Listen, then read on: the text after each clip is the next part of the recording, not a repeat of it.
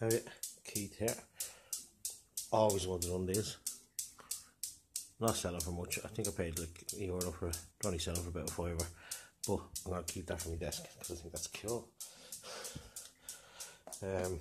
This book here, picked up in a second-hand shop. I think it was £2. It's a bit more than I normally pay. But it's, I think Amazon is selling it for like £36. It's under 50,000 rank. And the lowest Merchant Fill I think is about £16, so not bad. And Stephen King, it's a pop book. It's a collector's edition. I think that's going for about 10 or 15.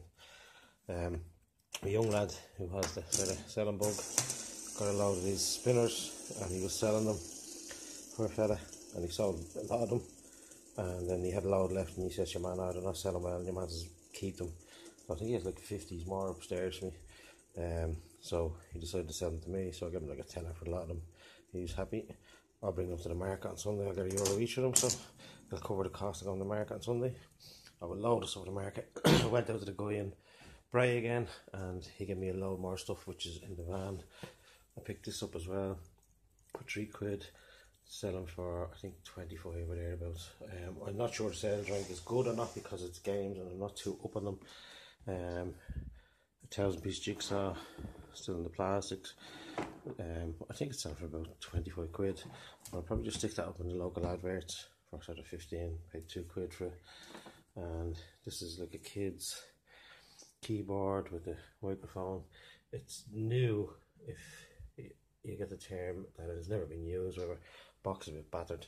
They do sell on Amazon and there's none available at the moment, and similar ones on eBay sell for about £40.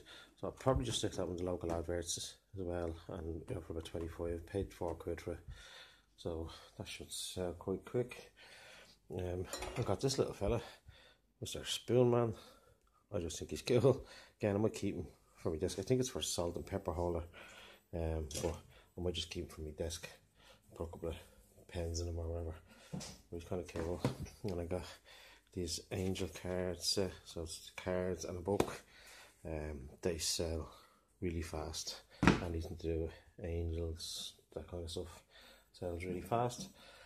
Paid £1 for that, so I'll probably sell that on the local site for about 15, maybe a bit more. I picked up this jacket. Looks like a chef's jacket, but it's a Scotch and soda, and all of their stuff on eBay, the lowest price for any of their jackets I've seen on eBay is about £40, and some of them are like £140. And I couldn't find this particular one, so maybe it's unusual, maybe it's worth a bit more. I did see a couple of rare ones selling for like £200 on eBay, which would be kind of cool. That's what a load of books, but they're all just sort of general stuff. This kind of blazer, but it's Butler and Webb. They're going for about £40 on eBay. Got these trousers with the tags on them. They're I don't know what they're called, 1995 selected, but I think they're selling for about £30, so cool. Then I got this, it's the second one of these I've gotten. I sold one of these on the local adverts. It's a Carl Cross kind of blazer. They're about £200 new, so I think I got 40 for the last one. And then the fella that was saying give me something with a door handle, so they go down well at the market.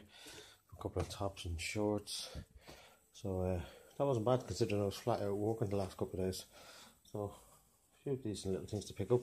So I'm going to list them now, and then I have to go to bed because it's up at 6:30. And I'm applying for a loan. It's a sort of a new business loan, and I'm pretty sure I'll get it. And then I'm going to actually try and open up a second-hand shop, because I'm in the second-hand shops every day, and as far as I can see, they're gold mines, and stock is not going to be an issue. So that's about it for now. Talk to you soon.